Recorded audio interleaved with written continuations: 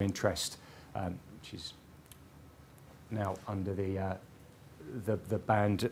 brand of Global Alerting Platform. But in the US, this has been used a lot for kind of lone workers and disaster and scenarios and things like that, where they'll have a collection of devices that get delivered out. But again, it's out on the Azure platform, so it's zero capital investment, zero hardware requirement to get this stuff up, and through tooling that lives in the Azure platform. So I've just put these slides back in because a couple of people touched on it. So that's the bits that we've spoken about down to the Windows Azure bit at the App Fabric bit at the bottom. But what I was particularly keen to talk about was this Azure Connect piece. So in a lot of your environments where you are looking at a hybrid-based application, Windows Azure Connect, which is a recently delivered part of the Azure platform.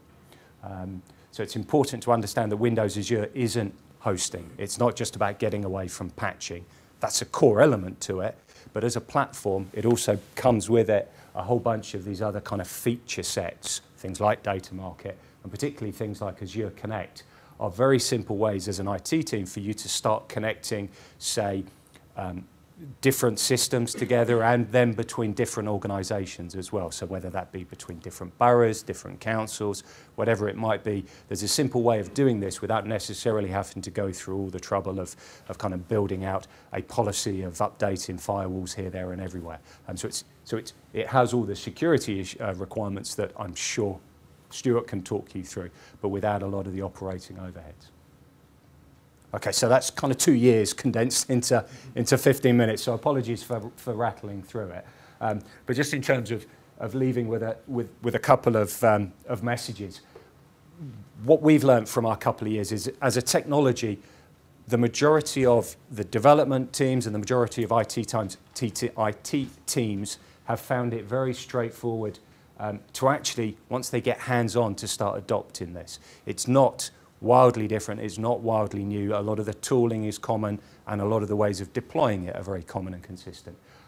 So our recommendation is, where you can, and there are various Microsoft initiatives to get you onto Windows Azure for free, get hold of that and start using Windows Azure where you can, even as in a kind of development and test scenario. Go pick those kind of low-hanging applications where you can. But make sure that it is being kind of built into that future plans, because, as I mentioned at the start, that software as a service issue is beginning to creep in more and more, and this is a nice way, I believe, for your IT teams to start holding on to those line of business applications that are really adding to the value, rather than kind of delivering just through the software as a service model. Okay, that's speedy. So I guess in